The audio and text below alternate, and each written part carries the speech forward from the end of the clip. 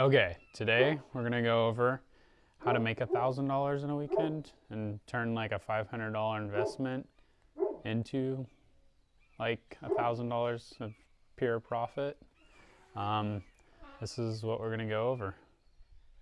So, as you know, I bought this 97 Toyota Tercel. It's a decent little car. I mean, especially with nowadays gas prices, like 170,000 miles on it. I bought it with a misfire, cylinder one.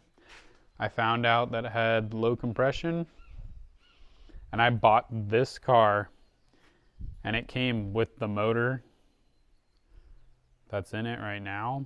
So another motor that was from a junkyard out of a 95 Tercel. It's the guy told me it had 80,000 miles on it. I don't know. It runs good. So that was the old motor. So what happened is I ended up swapping the motors. So I had $500 into the car. I swapped motors, got it running good. I ended up putting a new clutch in while I was there. I ordered a turn signal for it and basically gonna vacuum and clean out the interior and yeah, list it for like $2,000. So yeah, it's the story of the Tercel. Oh yeah, that's another thing we gotta do. We're gonna get a battery for it too, so I'm not running the lawnmower battery. That was just for temporary use so we could move it around. Okay, so I just wanted to dive into like the financial part of this car again. So we spent $500 on the car. I'm gonna write that down, and that was including the new motor, which is risky. You never know if the new motor's fine. I mean, he said he was fine and I got it from a junkyard, but with risk there comes reward, you know. And usually the higher the risk, the higher for potential reward. Not always, but also the higher for potential failure. So, and then $100 for the clutch kit. Battery is gonna be like $100. Turn signal, $20, I think. That's smog, $8 for the certificate. So $728. It's gonna be our total. So just scratch this down real quick. I got $500 for the car that came with the new motor, $100 for the clutch kit, $100 for battery, $20 for the turn signal, $8 for the smog certificate, and then I forgot we also had an oil filter, so we're gonna add and oil, so we're gonna add like another $20. Just call it $750 total. So I know this car was a little bit more risky. There's not like a lot of potential to make a lot of money on it, but I figured it'd still be a good job fix up.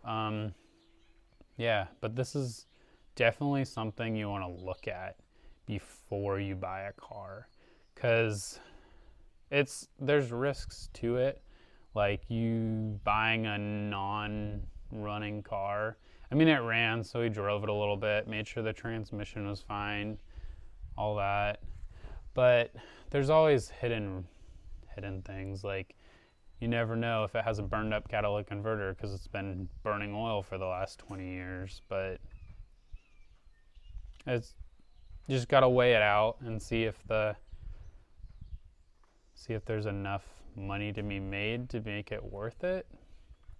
That's how I kind of go through it. I just jotted down a piece of paper real quick.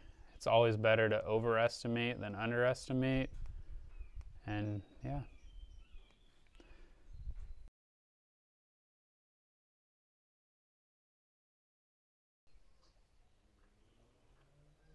Okay, so after doing like a big job like this, I like to drive it around for like a couple 100 miles, you know, just drive it to work and back and over to friends' places, use it like a normal car, and then come back and rack it up and make sure there's no leaks and everything looks good before I get ready to sell it.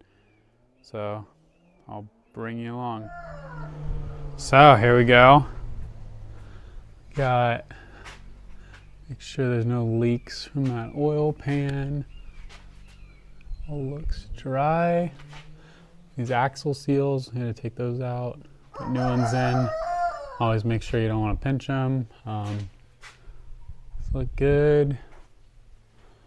Make sure there's no coolant coming out of the radiator.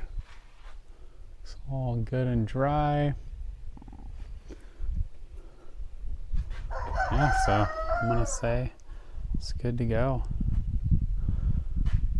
Got good brakes left. I don't know if you can see in there at the pad. Yeah.